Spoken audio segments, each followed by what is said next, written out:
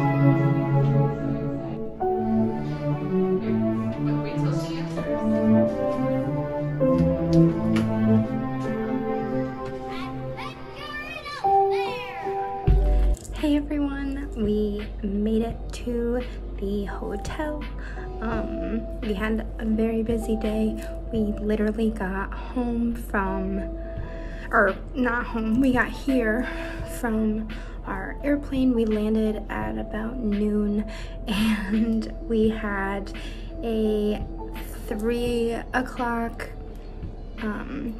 reservation at the boathouse.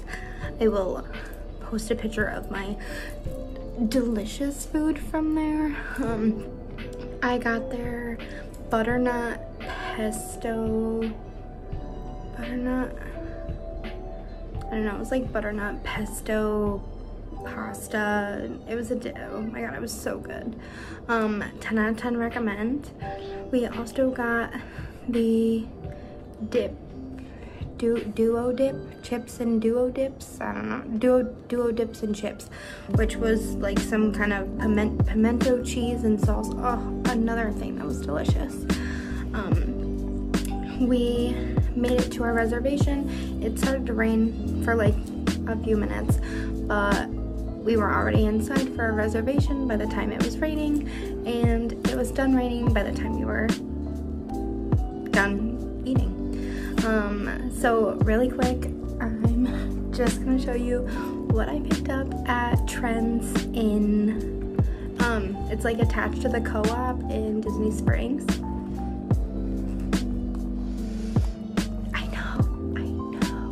I know what you're thinking, Kayla. You do not need another pair of Disney Crocs. You have the green Crocs that you turned into Yoda Crocs. You have your Mickey Sorcerer Crocs. You have your Christmas Crocs. Why do you need any more? You should be asking yourself, why don't you need more?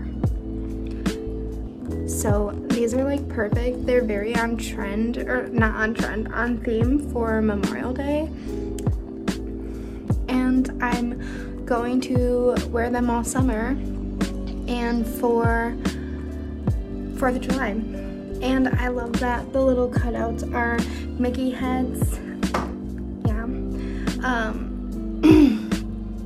After that, my sister got really tired.